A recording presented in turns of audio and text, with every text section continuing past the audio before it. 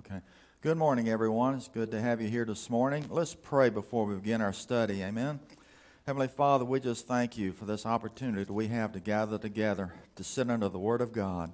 And Lord, we just thank you for the anointing of the Holy Spirit. And we welcome you, Holy Spirit, in our place this morning. And we welcome you in our teaching and our worship service and our preaching of the Word, Lord. And we, Father God, we just pray that something that will be said today, Lord, will speak to the hearts of those who are listening. Give us ears to hear what the Spirit of the Lord is saying to us in this hour. Not just our physical ears, but open our spiritual ears to hear as well, Father. In His precious name I do pray. Amen and amen. If you will turn with me in your book, the Bibles, to the book of Hebrews, where chapter 4, and I just got into verse 5 last Sunday. I just read the verse, but I didn't really get into it. For time's sake, I ran out. But anyway, verse 5 says here, and this verse 5 is actually a continuation from verse 4. So if we go back to verse 4, it says, "For he," speaking of God, "spoke in a certain place of a seventh day on this wise. And God did rest the seventh day from all his works."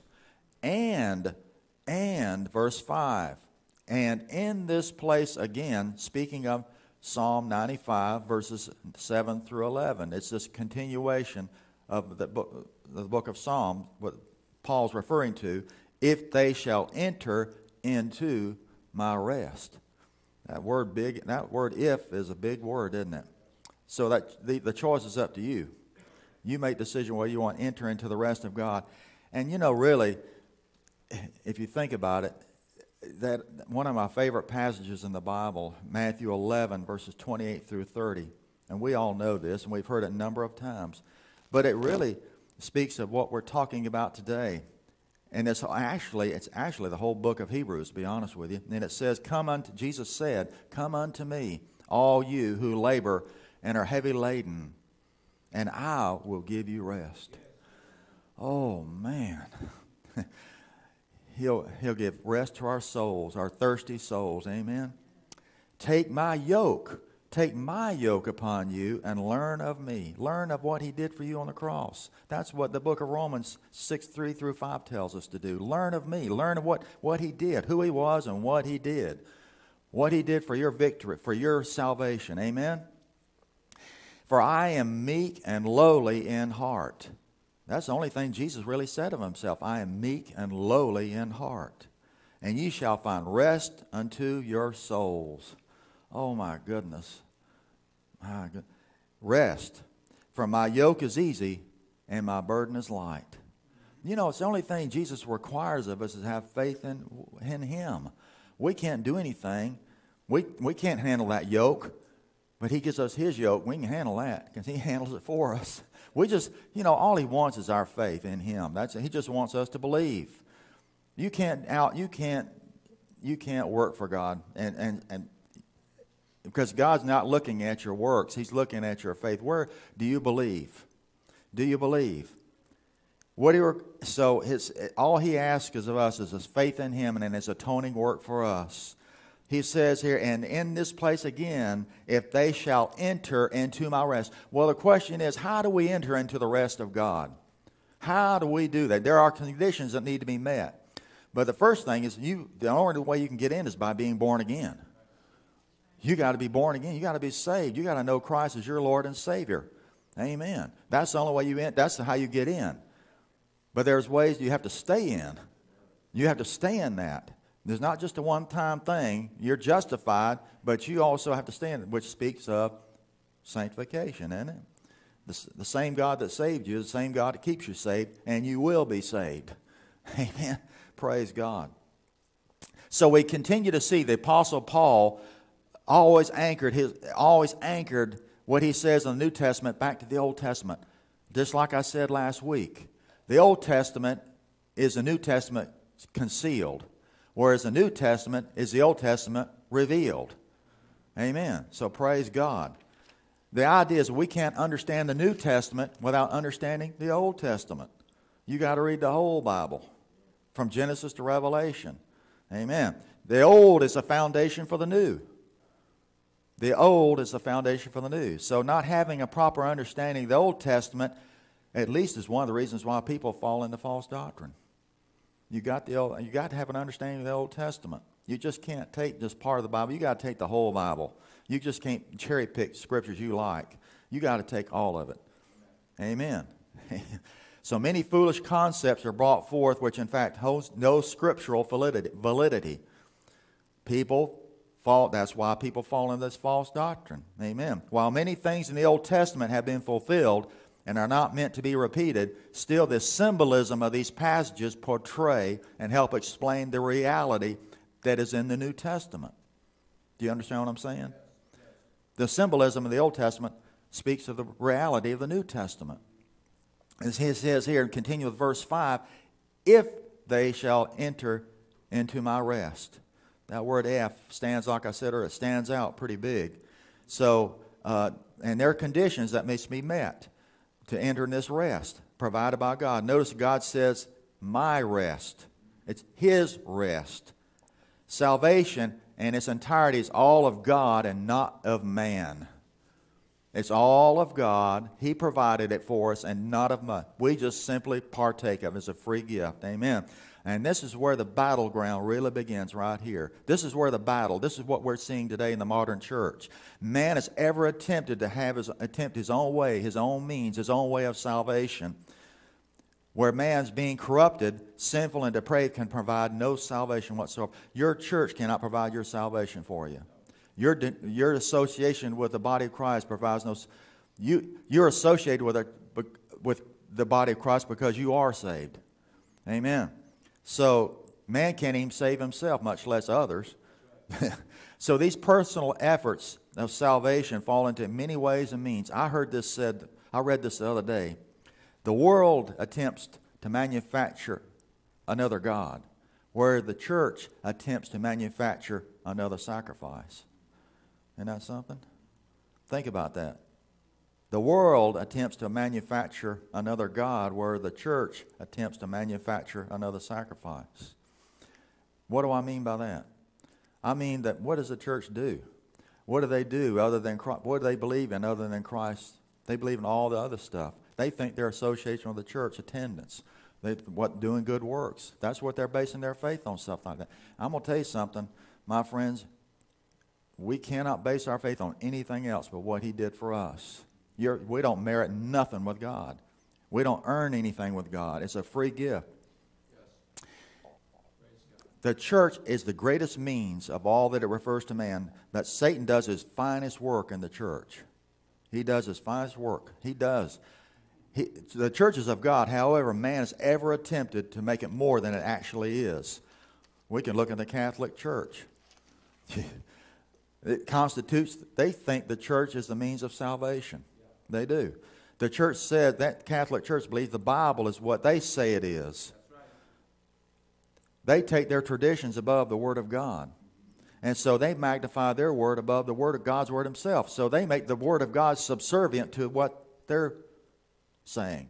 In other words, they're exalting man above the Word of God. Am I right? Were you going to say something, Pastor?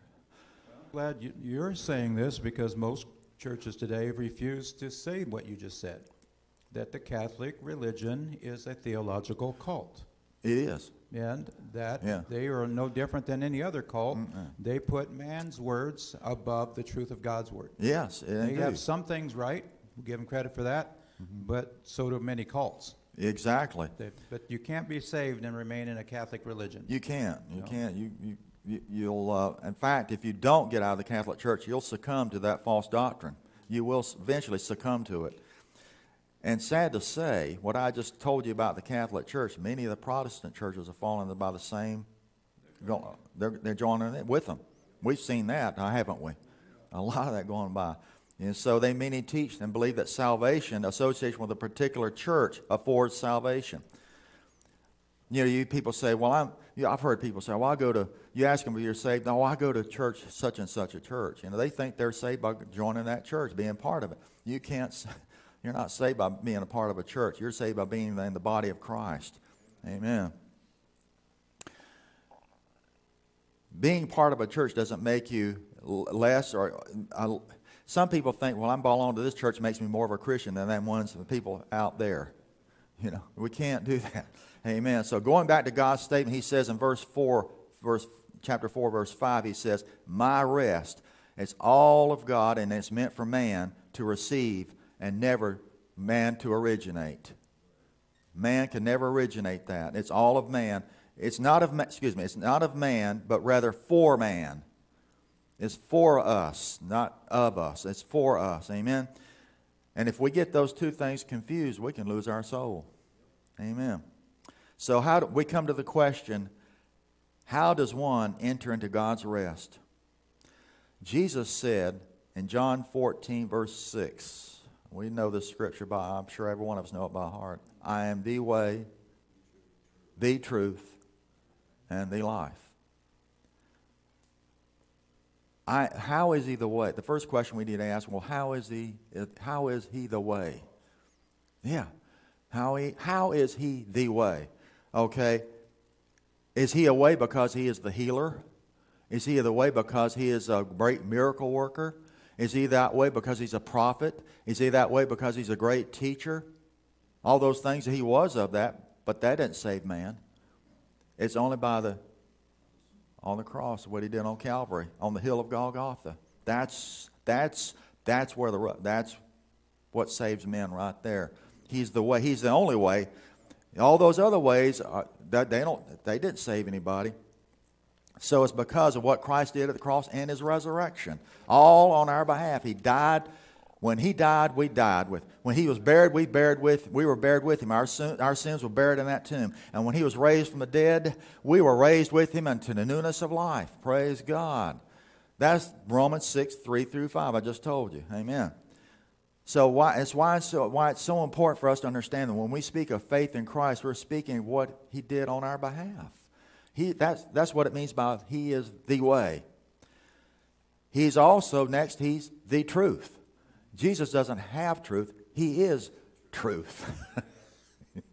Phew, man. I'm telling you something, my friends. I get excited when I start studying this book of Hebrews. I've really enjoyed it. I've learned some things out of it myself. Truth is not a philosophy. It's a person. It's Jesus. It's him. It's all about Jesus. Amen. So it's he is truth in regards to what he's done, which is the cross. Amen. Nothing needs to be added to what he's done. And that's something what a lot of men, modern churches do. They add something to the sacrifice.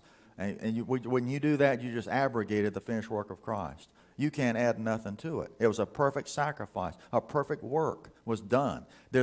What did Jesus say? It is finished. And when he meant finished, it's finished. And nothing needs to be added to it. Amen. His truth is perfect. We can only know God through Christ, and we can only know Christ through what he did on the cross, on the hill of Calvary. And the only way you can come to the cross is through the Holy Spirit. Amen.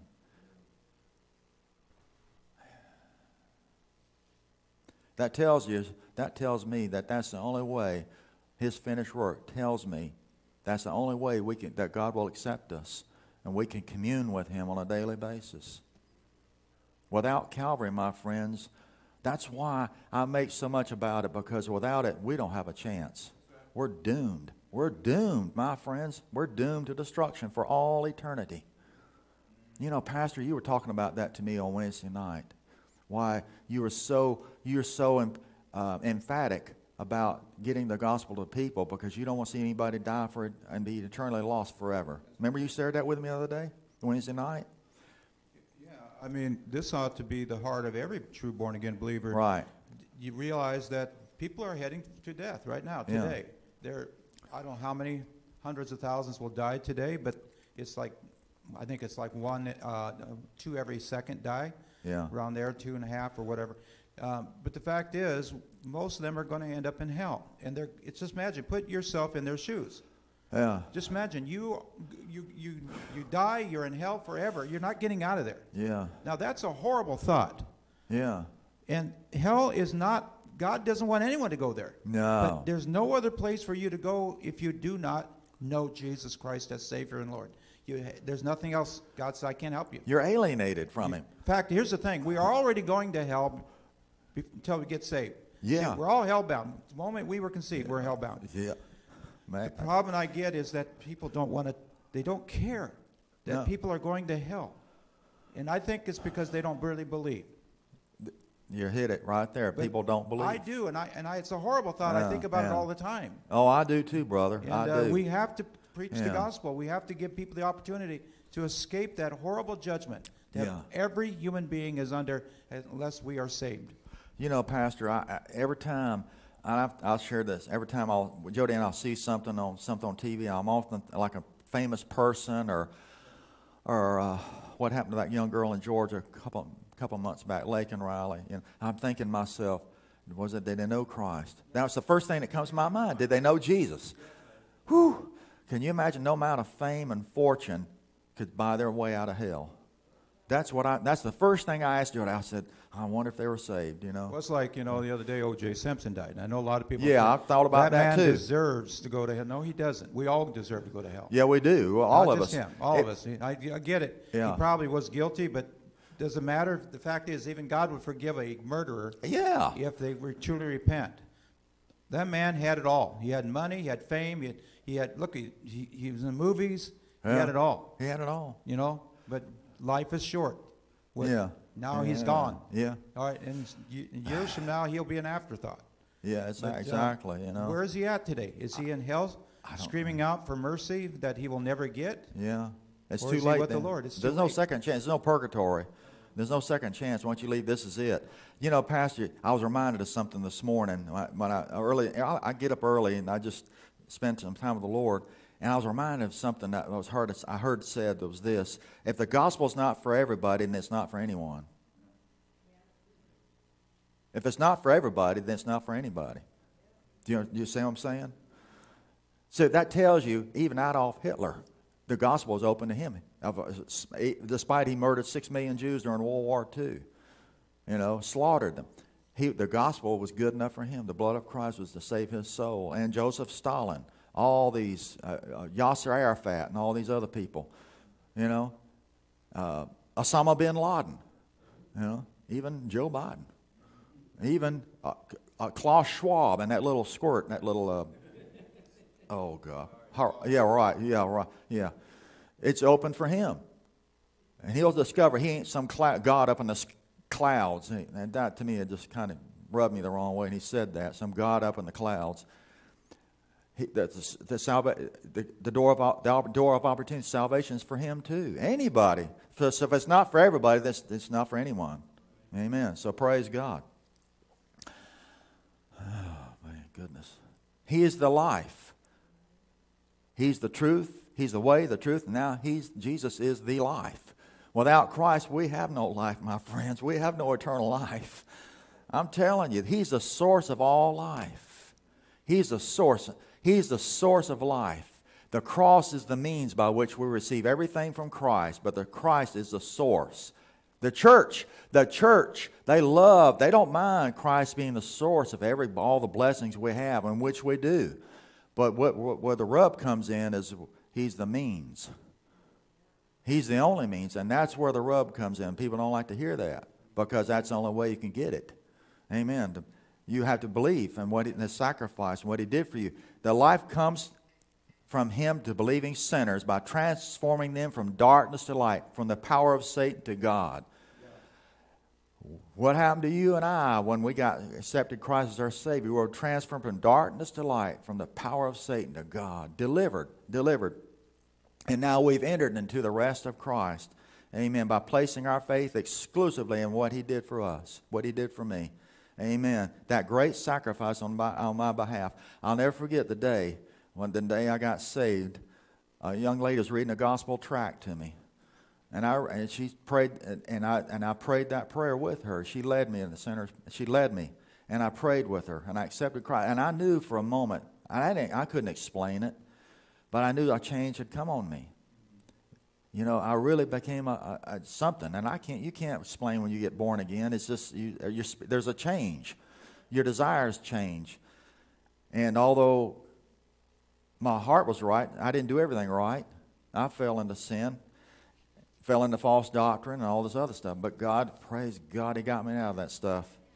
Amen. And Christ has always been the source of life. However, the mere fact that changed man, that fact alone can't change man. But that before this life can be imparted, men were dead in trespasses and sins. The terrible sin question had to be addressed.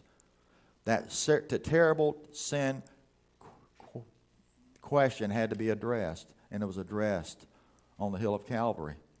The penalty had to be paid. He paid the penalty.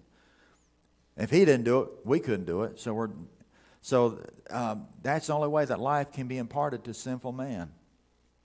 There had to be a way in which man could be changed, and how could that be done?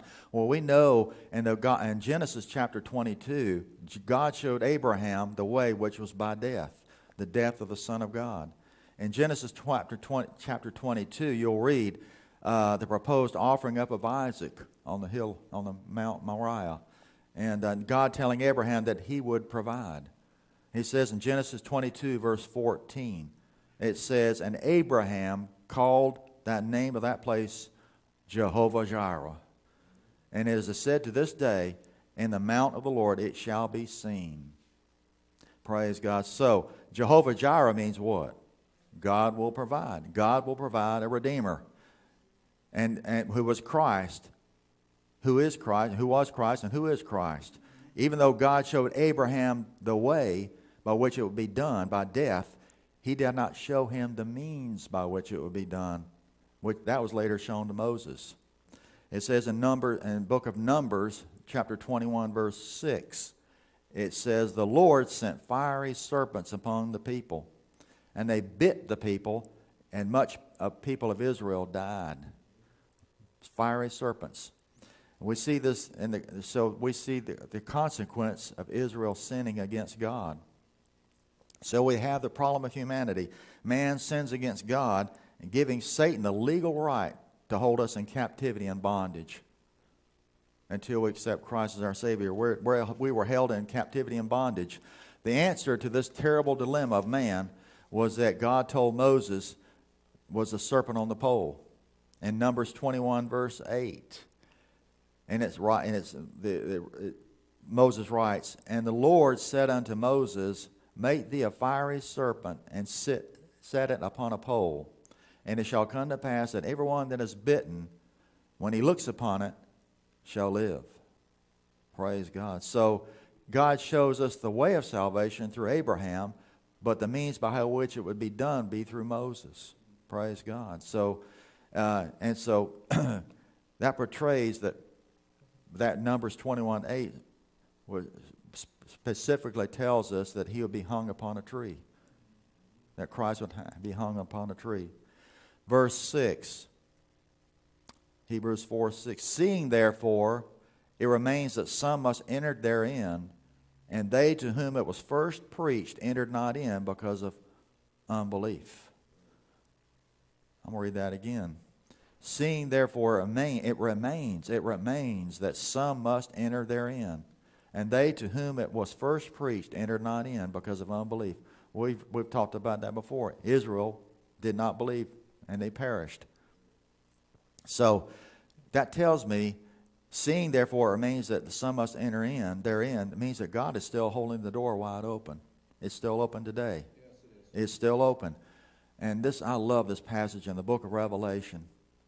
And that's why I came up with the title of our study this morning, "The Cry of the Holy Spirit." And he says here, the Holy Spirit says in Revelation 22, verse 17, the Apostle John writes, "And the Spirit and the bride say, Come, and let him who hears say, Come, and let him who is athirst come. And whosoever will take of the water of life freely, let him who takes of the water of life freely." Praise God. So that is the cry of the Holy Spirit. And He's still crying to this very moment right now for people to repent and come to Christ. Let's read that again. "And the Spirit and the bride say, Come. And let him who hears say, Come. And let him who is athirst come." See, you have an open invitation. "And whosoever," just like I said, whosoever, doesn't matter. Whosoever whosoever will, let him take of the water of life freely. Freely. It's a free gift. You don't earn nothing. You just partake of it. You receive it. Praise God. Let him take of the water of life freely. That's a cry to a lost and dying, hurting world today. And he's still crying for people to come to Christ. Amen. And what the Holy Spirit says to us, what the Holy Spirit says should also be said by all believers. We should cry out to them. Well, it should be our cry as well. Amen. The door is open to every single individual in the world. He died for all. Therefore, all can be saved if they will only come. Come. As priceless as it is, as wonderful it is, as glorious as it is, still it is all free. Free. You just come. And it's all been purchased. Purchased by what? Yeah, that's right. The shed blood of Christ on the cross. The shed blood. And then they continue on verse 6. And they to whom it was first preached entered not in because of unbelief. Unbelief. They didn't enter in. You know, he says that word preached. He says it 3 times in this chapter. I count 3 times. I looked at it. There's twice in verse 2 and then once in verse 6. So the preaching of the word is so important for us today. Preaching is what saves men, not skits, not discussion groups, not all this other junk that the church proposes today. Go ahead, Pastor. The word for unbelief there is better translated disobedience. Right. And the reason why it's important is because a lot of people think unbelief. I believe, so that's not me. But what you believe will come out in your actions. Think about that. Yeah. Right. New King James says, "Since therefore it reigns, that some must enter in, and those to whom it was first preached did not enter because of disobedience." Yeah. Well, yeah, there is unbelief, definitely. Yeah. But the unbelief resulted in disobedience, and that's the issue of today's church. We have a lot of people say they believe, but Ken, you know as well as I do, you believe, you do. If you really believe something, you're going to do it. Yeah, that's right. Anybody can say they believe. Yeah. But actions speak much louder than words. You know, it's like James said. James said, "Faith without works is dead." Yeah. I'll show you my faith by what I do. That's what James says. I'll show you my faith by what I do. Amen. But we don't base our faith in our work. We base on what he's done, and our works are just a result of what we believe. Amen. It's not the cause for our faith, but it's the result of our faith. Amen. So, and that's God's method of spreading the gospel, is preaching the word of God. That's his way of getting it. It's not skits. It's not discussion groups. It's not dramas. We've seen that on Wednesday nights. These churches do all this skits and all this stuff, and they're not preaching the gospel. They're just having a circus show. It's all it is. And so, and that can never take the place of preaching the gospel. Preaching is God's way. Amen. So what is the message must the preacher proclaim? What message should he proclaim? I'm going to tell you what he should preach. He should preach what the Apostle Paul preached in 1 Corinthians 1:18. He says, "For the preaching of the cross is to them which perish foolishness, but unto us who are saved it is the power of God." Why is it the power of God? Because the Holy Spirit works within that preached word. The Holy Spirit works that. He's not going to preach. The Holy Spirit's not going to anoint anything outside of Calvary. If any time he does that, he can't. There's no way. What did Jesus say? He will glorify me. He will glorify what Christ has done. Everything the Holy Spirit does is to glorify the Son of God, what he did. Outside of that, he will not go outside the parameters of the finished work of Christ. It's always within that. Because he seeks to glorify not himself, but to glorify Christ and what he did. Everything the Holy Spirit does seeks to glorify Christ. Amen. That's the power of God that saves the sinner, sets the captive free, and gives the believer a perpetual victory over the world, the flesh, and the devil. Amen. Praise God. Amen. Praise the Lord. Amen. So the cross is the power of God simply because it was there that the total sin debt was paid. Your sin debt was paid. It was paid, my friends. It was paid. I'll tell you, I never get tired of stuff like I love this. People say, "Oh, here he goes preaching." I'm going to tell you something. I'm going to continue doing it. And nobody's going to stop me from doing it. I'm going to continue preaching because I believe it and I act on it. The reason why people say that is because they do not know what the gospel is all about. They don't. They treat salvation as just a little small part when salvation is everything. Yeah.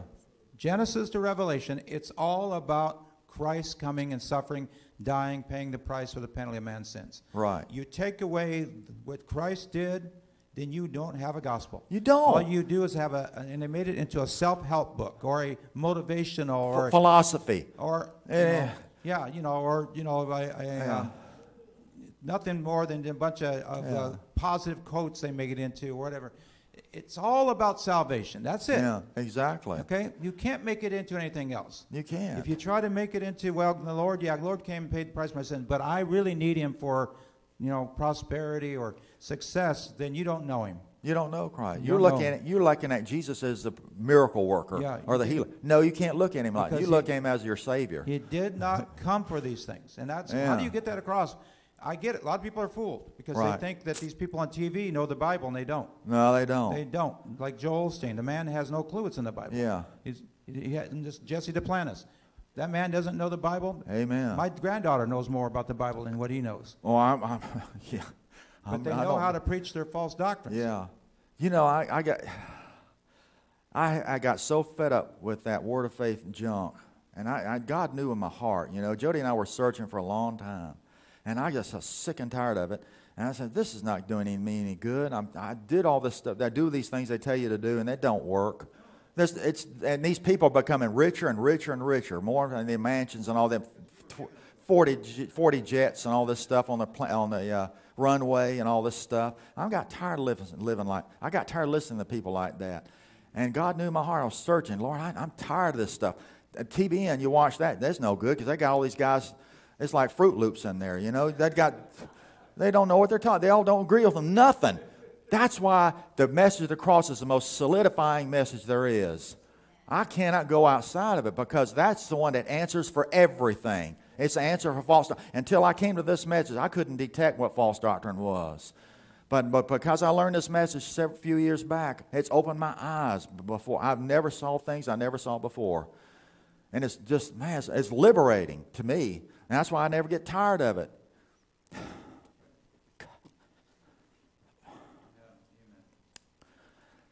Oh, man.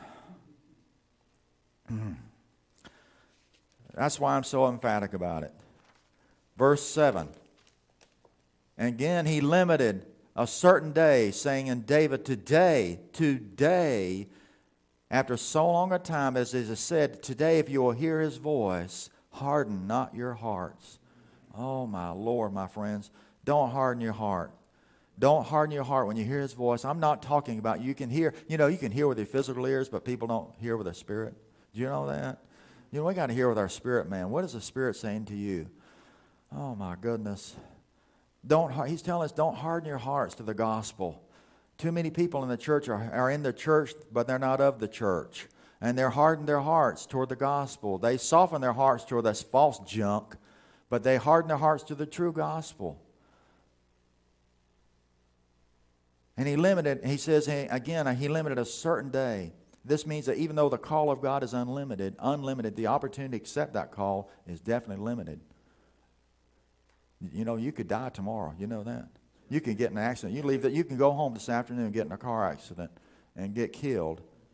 That's your limited opportunities. And the more you reject the call of the Holy Spirit to repent and be saved, the more you reject it, the opportunity becomes more narrow and narrow.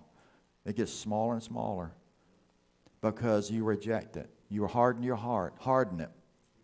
You harden your heart to the true gospel. And so man is cut off by death, or any situation, even while he's alive. God stands ready to save at any and all times. However, there are definitely times in which the Holy Spirit is moving directly, while at other times he may not be doing so. I was reminded, and I was looking at my notes this morning, and I was reminded what John 6, verse 44, and it's a familiar scripture, and I was looking back to this, and I just wrote this down a few moments ago before I came in here. It says what he says. No man can come to me except the Father which sent me draws him, and I will raise him up at the last day. See, the Holy Spirit, the Father uses the Holy Spirit to draw men to repentance. Without the conviction power, without the convicting power of the Holy Spirit, you can't come to Christ. You can't come to Christ. You can't. Yeah. This is something we have to understand. You and I, even our being conviction is God's working in us. You know, God grants us He grants us a repentance. Yeah. We don't understand this because we think, okay, I'm feeling sorry for my sins, so I'm going to ask God to forgive me. I'm repenting, not realizing that God knew you would believe. He gives you a heart of repentance. Yeah. You know, salvation from start to finish is God. Yeah.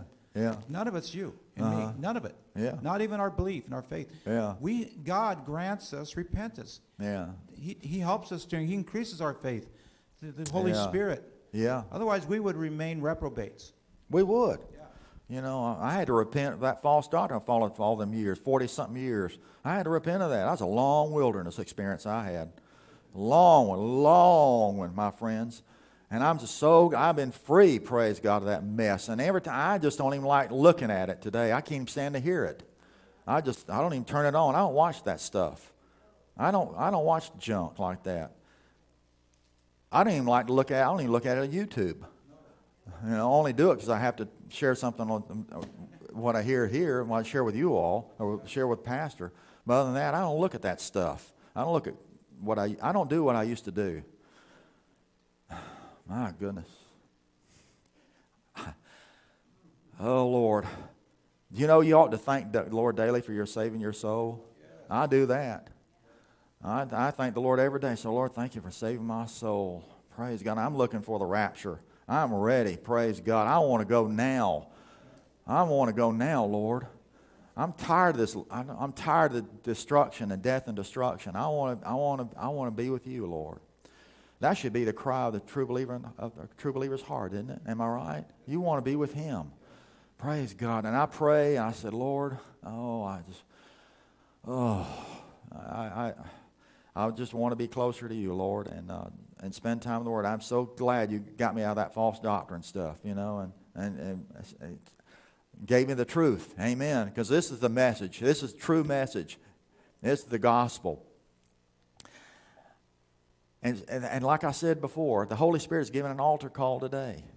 He's giving an altar call for not only for the sinner, but for the saint. Do you know what I'm saying, Pastor? It's time for the saint to repent. If my people, which are called by my name, shall humble themselves and pray and seek my face and turn from their wicked ways, then I will hear from heaven, forgive their sin, and heal their land. That's not for the sin. That's called for my people, God's people. We're God's people. Go ahead, Pastor. So we need to be witnessing to people, inviting them to church. I'm going to say this. If every one of us would reach one person, get them to church. Yeah. You know, and then, you know, because that's how the church grows. Right. But you're going to have to, one of the areas you need to preach the gospel is to these false churches. Yeah. You know, false Christians. They're just as lost as the atheists. It's called repent. Yeah. Amen. They're just as lost as an atheist. Yeah. Get them out of these false churches out there that are preaching like we're talking about today, the smooth words. Yeah. You know, that's all they teach. All they teach is the lies and deceptions. Yeah. Don't give me those smooth words. I don't want them. I want the truth. Amen. Praise God. Golly. This is so good. I got 5 minutes. Go ahead. Brother Tony had his hand up. He's coming. Something the pastor had said about, faith and belief and even repentance coming from God. Yeah. Isn't that a part of somewhat Calvinistic because it nullifies man's responsibility to accept the word? No. Okay. Because you have to understand that God, our responsibility is to believe, have faith. That's not a work. Right. What God sees is He sees that we are going to respond positively to the gospel. Therefore, he gives us. 2 Timothy 2:25 says God grants repentance. Right. He gives it to us because he knows we're going to believe. See, otherwise, we're just going to have like a lot of people, and let me just share this. We've had people come in this church who will say, oh, I need Jesus. I'm sorry, I've been living in sin, and I need Jesus. And we try to help them. We say, listen, repent, get back to church, learn, and after their crisis is over, they're gone. We don't see them again. Right. Right, yeah. Ken? Right. Oh, yeah. And yeah. there's several of them. Yeah, I've been. And all their repentance was a man's repentance. Yeah. I'm sorry because I'm going through a lot of problems. God help me out of my problems. Seems like once the trouble goes, they go. You know, Pastor, I think they get confused with remorse and repentance. Yeah. They get those two words confused. What's the Bible said? It's not godly repentance. Right. Judas had remorse, Yeah. but he didn't repent. Yeah, there's a worldly repentance that leadeth into damnation, but Right. the godly repentance means I am sincerely sorry. I'm a Right. sinner and I need Jesus and I want to follow him. Not just be saved, I want to follow him. Right. And yeah. God gives you that from start to finish as the justified, sanctified, eventually glorified. Yeah. Thank you, Pastor. Thank you for sharing that. That's good. I like that. So we're not to be remorseful. We're to be repentive. Repent of our sin and turn away from it, you know, and don't go back to it, you know. That word limited in this verse right here in verse 7 doesn't refer to God but to man. God is not limited, and his call is not limited, but it's whosoever will, like I said in Revelation 22:17. It's whosoever will. Man is definitely limited. And so, in fact, the Holy Spirit is saying here, he's given an altar call, and he's been doing that from the very beginning. From the very beginning. Saying in David, today, after so long a time. So Paul's alluding back to Psalm 95. In David's day, which was about some 500 years after the wilderness experience, the Holy Spirit he's still saying, today, now is the time to accept the Lord, because there might not be a tomorrow for some, and in fact will not be a tomorrow for some. There might not be, but there might not be a tomorrow, but some there will not be a tomorrow. As it is, he says in continuing verse 7, as it is said, today, if you will hear his voice. The Holy Spirit he's the only one who can really give what we refer to as the great invitation. He invites us, amen, just like I said earlier. The gospel and its reception is never yesterday or tomorrow, but it's always today. Today. It's today, not tomorrow, not next week, not some other time. It's today. Praise God. I'm going to tell you something, my friend. I don't know if you thought about this, but I'm thinking all these, we give altar, you've heard altar calls and you've seen them, and people they think, well, they know they need the Christ, but they reject, they don't come. They think they're saved because they belong to the church, and they don't need to come forward and accept Christ as their Savior. We have millions in the church like that today. Their association with a church or a prayer group or a denomination, they think that they're saved. Go ahead, Pastor. Okay, so God speaks to our heart through the Word, and he shows us that we are doing something that's contrary to his Word. That is our time to say, Lord, cleanse me, wash me, repent.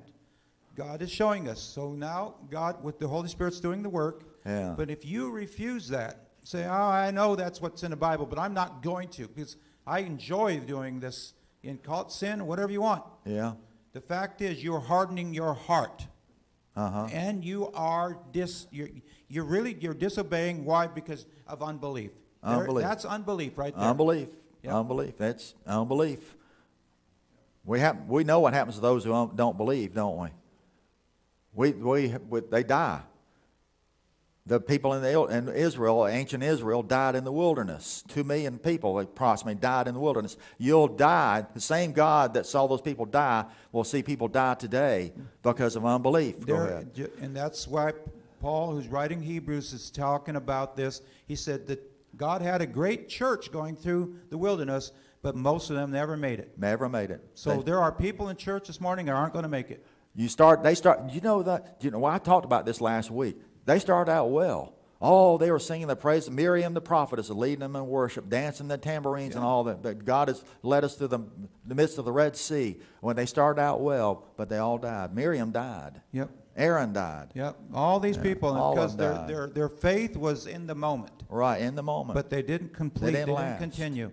Right. And God knew they wouldn't continue. That's the thing, Exactly. Ken. We have to understand. God knew they would not continue. Therefore, Amen. He knew who would, and that's why He made them wander in the wilderness for 40 years. Continue in my word, and you shall also be my disciples. I'm going to stop there, praise God. And let's pray, and we'll pick this up next Sunday. Amen? Heavenly Father, we just thank you for this message you gave us, Father God. And I pray that we'll take heed to hear what the Spirit is saying to this hour, Lord. And we ask you to continue being with us, Holy Spirit, and turn our worship service and the preaching of the Word, Lord. Give us ears to hear what the Spirit of the Lord is saying to us in this hour. In His precious name I do pray. Amen and amen.